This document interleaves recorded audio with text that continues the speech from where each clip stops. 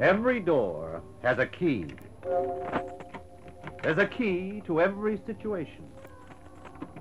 Behind every unopened door, there is a mystery. And the opening of this door introduces us to another in the series, the key. And, gentlemen, I don't wish this statement to reflect on the honesty of those present at this meeting, but I'm afraid I must inform you that during the financial year ended this month, $150,000 has been embezzled from company funds. The auditors are now checking back over the financial year's ending. Oh, there it is, Mr. Forrest. I knew you'd be interested. Yes, Millie, I am interested. I'd be fired if they knew I played you the tape, but you won't say anything, will you? Not a word. $150,000.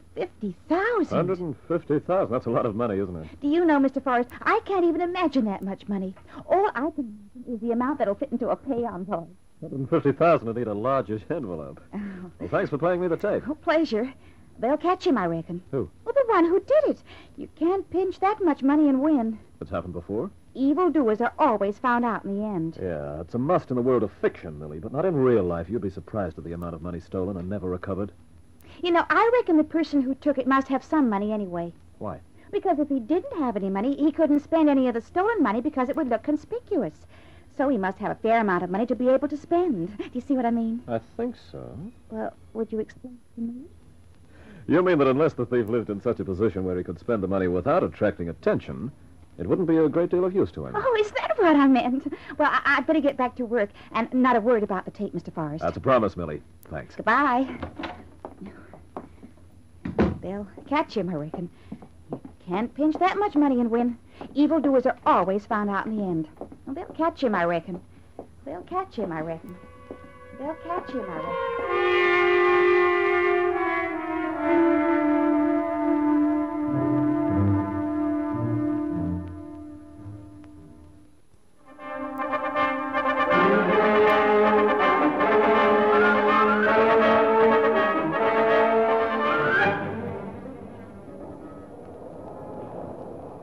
I have a reservation on the chief. The name is Morgan Tree. Thank you. Hello, Morgan. I didn't expect to see you here. Hello, sir. No, I'm being called away. Rather urgent. Did you tell me about it? I think so. Yes, I sent a memo. I see. Nothing serious, I hope? Oh, some family trouble. I thought you were an orphan from the storm. Oh, my wife's family, really. They're in Detroit. Be back as soon as you can, Morgan. I don't like our senior men to be away for long. Might prove we can do without them. I'll be back as soon as I can, sir. I took a quick vacation once. No one knew I'd gone, and the company did record business for that fortnight. Bad for the ego. As soon as I can. Goodbye, sir. Bye, Morgan. Fate? Coincidence or contrived? Which, John? Do you know or do you suspect? Or are you here seeing off a friend? Now, don't run. Walk. Stroll along. Buy a magazine. Leaf through it. You've got 10 minutes till train time. Don't handle your briefcase as if it contained a fortune. Walk. Don't run. Walk.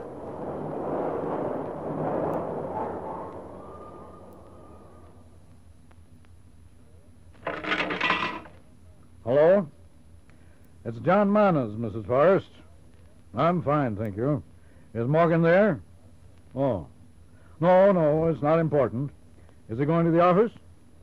Yes? All right, I'll catch him there. By the way, you have some family in Detroit, don't you? I thought you did. Bye-bye.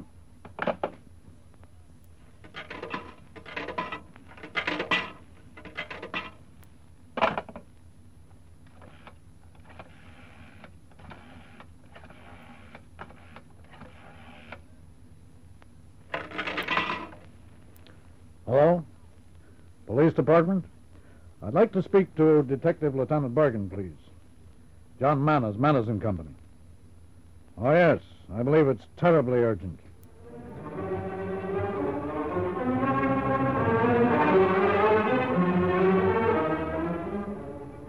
All I did was play play him the tape. Oh, please, Millie, don't cry anymore. You're wasting a lot of time. He's always been such a nice person. And if there's something exciting to happen and I wanted to share it with someone, I suppose.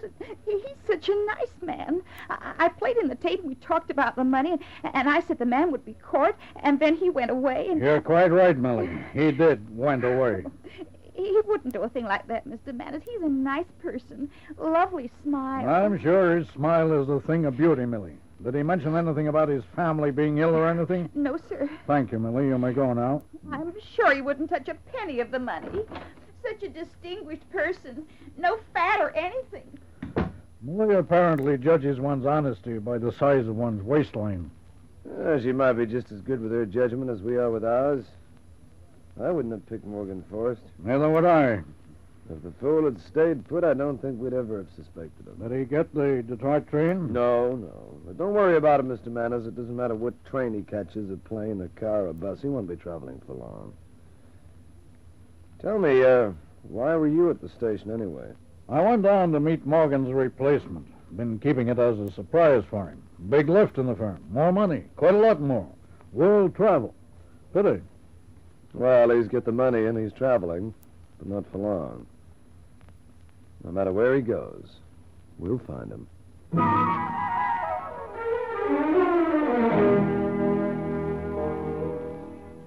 So you'll find him, will you, Lieutenant?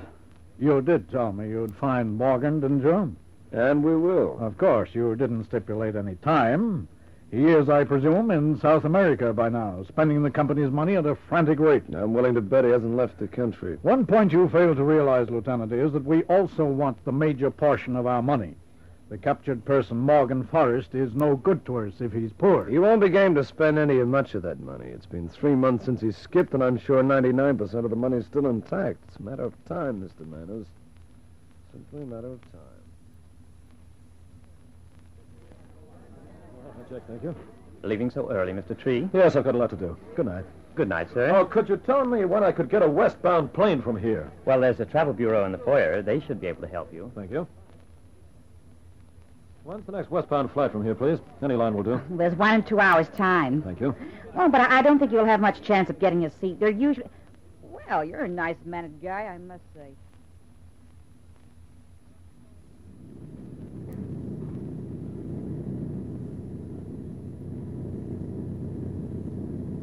Hey, see, they're giving up all hope of finding that guy. Skip with $100 grand or so from managing company. Lucky boy. Yeah, I suppose he is. You suppose? Yeah, say, well, what would you do with that much money? I might spend it. Yeah, you see, so right. Just lay low for a while and then spend her. Go to South America and live it up a little. Have you any idea just how big a bundle makes 100 grand and then some? I have a vague idea. Yes, sirree. Live like a king. Live like a poet and tape. That's what you could do.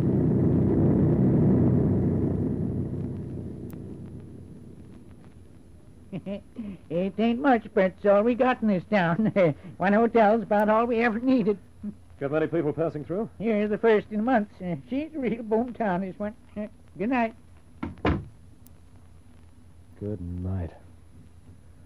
A real boom town, that's what it is. Population 800, X miles from nowhere.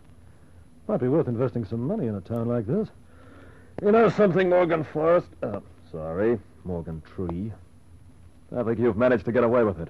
A few weeks here, this new beard, and I reckon you're about right for South America. Now, let's see what the outside world is doing. Might have known it wouldn't be today's or yesterday's or the day before. But it'd be, 3 months ago. Well, at least I didn't commit murder. Well, looks a reasonable sort of kid, too. Don't you worry, lad. You'll make it eventually. Verdict of guilty? Oh, rot. Electric chair on the 20th of June. It's ought to dribble the boy's as innocent as possible. Oh, poor kid. He must feel dreadful, sweating out a crime he didn't commit. I don't suppose there's much solace in the fact that you're innocent. You'll be just as dead when they throw that switch. If I didn't have my own neck to consider, I'd do something for you, son. I'm sorry I can't. 20th, that's the day after tomorrow. I'm sorry, son, but I can't help you.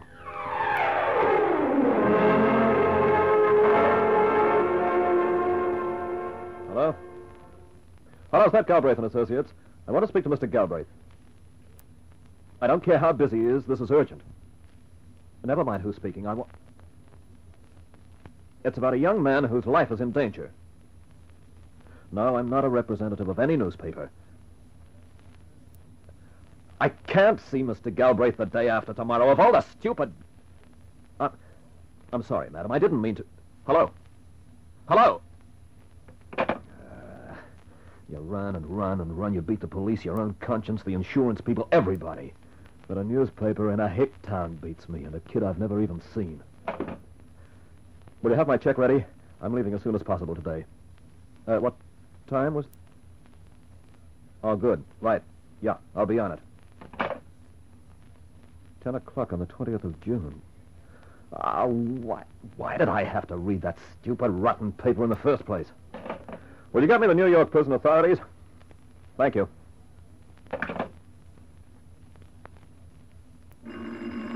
Hello? No, I'm sorry. No, I don't know the number. Well, surely someone can find it for me. It's very urgent. All right, I'll wait. I said I'll wait.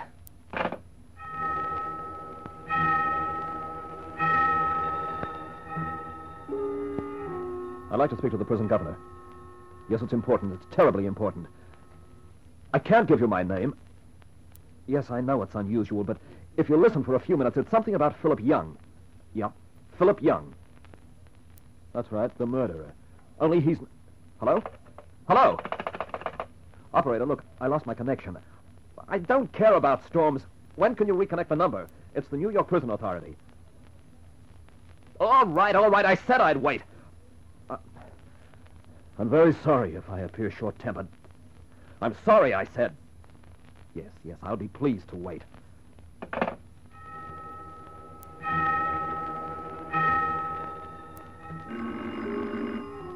Hello?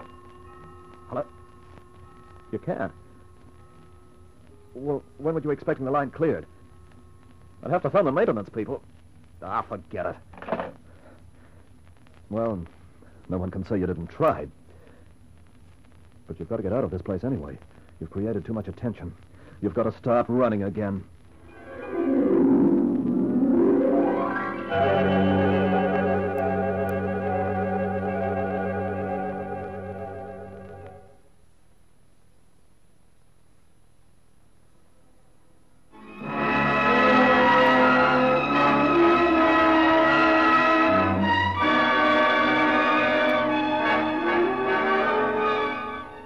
I'm sorry to be bothering you so much, Lieutenant, but how are you progressing? Not a sign, Mr. Manners. I'm sorry. So, he gets away with it, does he? Not necessarily. But more than likely. Just give us time. You've had as much time as you want. You've had months, but you've still not produced Morgan Forrest. To be frank with you, Mr. Manners, all your talk won't help us produce him. Now, look, Lieutenant. Look. You've been pestering me for months about your precious money. Now, what are you really worried about anyway? Once the insurance company realizes no chance of getting the money back... Then you admit there's no hope. I said once the insurance company realizes they'll pay you the money, and that'll be that. That's not the point. I know that. You want to see Morgan Forrest set on the end of a stick, don't you? Naturally. The man's a thief. Would you be so interested in finding him if he stole someone else's money? Possibly not. I'm sure not. You'll get your money back one way or another, Mr. Manners, and as an added attraction, we'll eventually find the man who stole it. Talk. It's another small point you haven't given much thought to. What? Maybe he didn't steal your money. Nonsense. We haven't got complete proof, you know. Now, don't bother me with talk like that, Lieutenant. You know as well as I that Morgan Forrest stole that money. I'm a big man in the city, and I'm going to have something to say about the way the law enforcement agencies work, or don't work. Well, it's a free country, so they tell me, Mr. Manners, so you go right on and say what you like to anyone. Meantime, I'll get along to a little work. You never can tell, Mr. Manners. This might be the day we get your money back.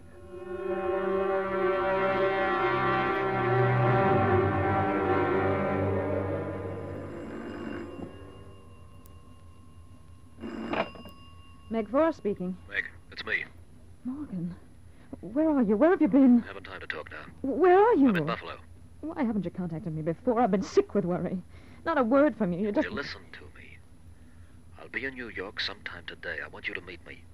Did you take the money, Morgan? Never mind that. Are the police still hanging around? Not anymore. I gave that up about 6 weeks ago. Morgan, I'm not Book me sure... a room, will you, at the Clarendon Arms in the name of Mr. Tree. Very well, Morgan. I'll wait there for you. Make sure you're not followed, won't you? I'll try. And don't worry, Meg. It's a little late for that, isn't it? Oh, Morgan, why did you have to do it? I'll see you sometime today. It'll be late. Goodbye, Meg. Goodbye, Morgan.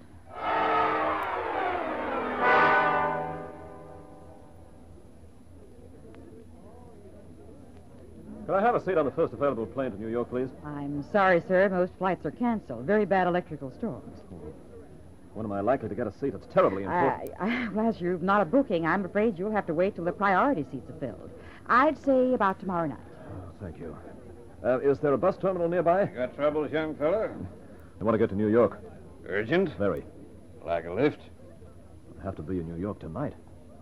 I'll get you there by early tomorrow morning. Maybe earlier. Gonna drive all night. I don't know. You drive a car? Yeah? Double with me, and we won't hardly need a stop. Thanks very much. It's very nice of you. Forget it, son. I like a spec of company on a long trip. Man can get real tired when he's driving along. Tend to go off to sleep. Accident.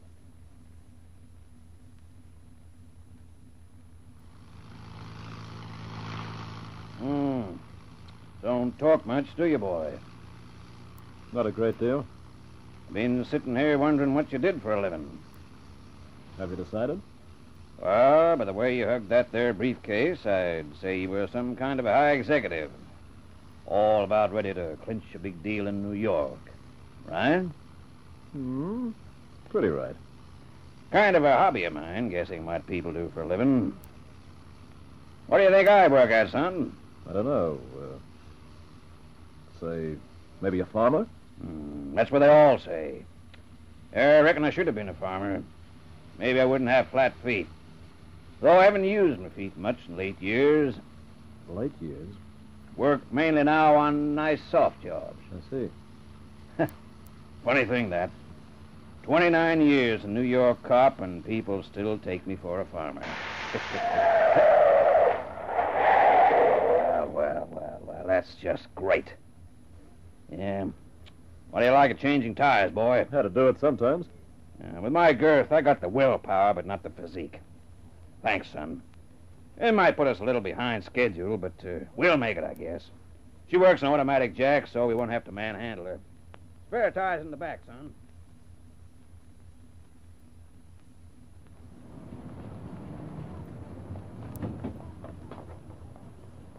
Thanks for the ride. Pleasure, son. Hey! Yep. You forgot your briefcase. Thanks. And good luck on that deal. I'll need it.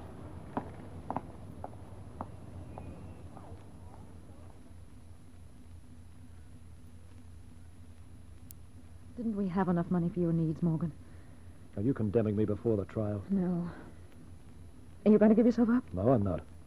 Then why come back to New York? That's the one place they're I bound came to... back because I discovered to my amazement that I still have a conscience. Because in a hick town in Colorado, I was silly enough to pick up a newspaper.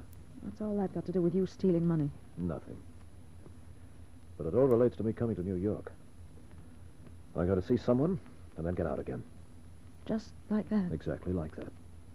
In that case, I'll be going, Morgan. I'll send for you when I can. That'll be charming. Don't you even want to know the reason for my coming back? I love you, Morgan. I love you very much. But I keep remembering I have 3 children to look after. Something you must have forgotten. I can't afford to listen to anything you say if I intend looking after my family. They're my family, too. Are they? One would never imagine it. Did you come back to give yourself up? No. I came back Goodbye, to... Morgan. Meg, will you please...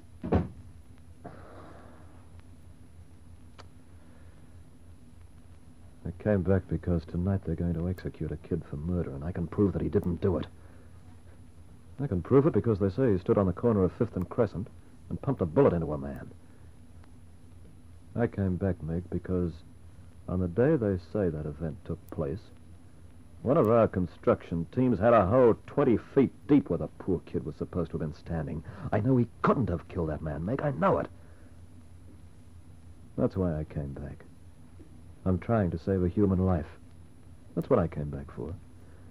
And if I can do it, and still keep a full hide, I reckon I'm entitled to do it.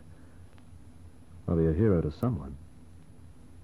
I'll have saved someone from the electric chair.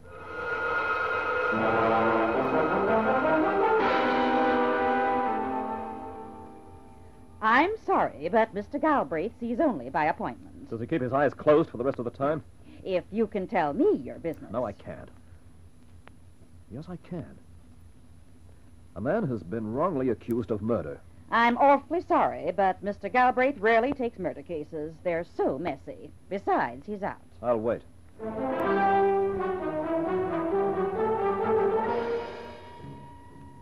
You positive you saw what you saw? Yeah, I guess you are. Where is he booked? Clarendon Arms? Yeah, I'll take a look. And if it's not on the level, I'll skin you. More people phone about more wrong leads than I can ever think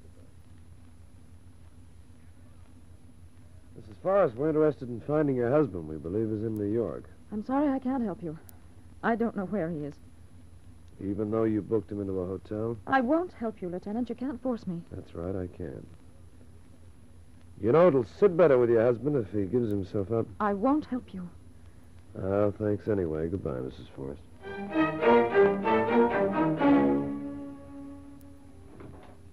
Are you Galbraith? That's right. Did you defend a kid called Philip Young? Philip Young. Oh, yes, I remember. Shot a chap. Did he? He didn't shoot that man, Mr. Galbraith. He didn't shoot that man, and I can prove it beyond any doubt that he didn't. I can prove it. I see. I don't think you do. I read about this in a paper in a hotel room in Colorado. I've been getting here for days. He's got the skids under him for tonight at 10 o'clock. We've got to do something. I'm afraid, Mr. Forrest. Forrest. You've got to do something. He's innocent, and he's still your client. Don't you want to save the boy? You've got to stay the execution. Mr. Forrest, as far as this firm is concerned, that case is closed. What? The case is closed. It can't be closed. I'm afraid we can't stand here shouting at each other. Would you step into my office, please? I don't care where I shout. This way.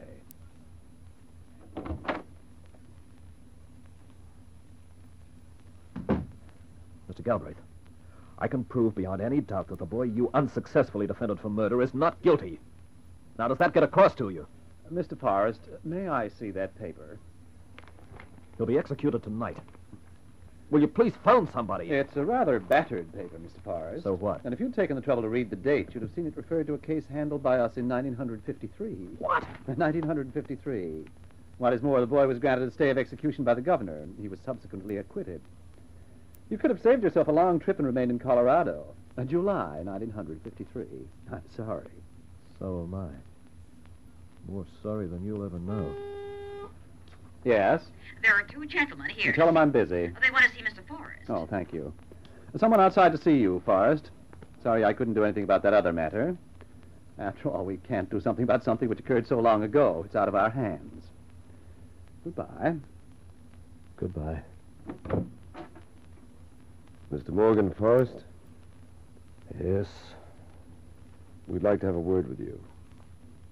Come along.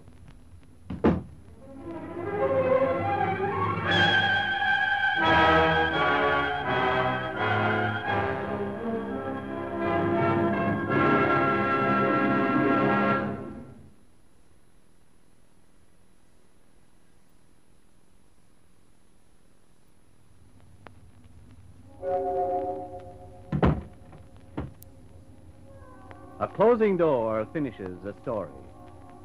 Next week, another key will open another door to another story.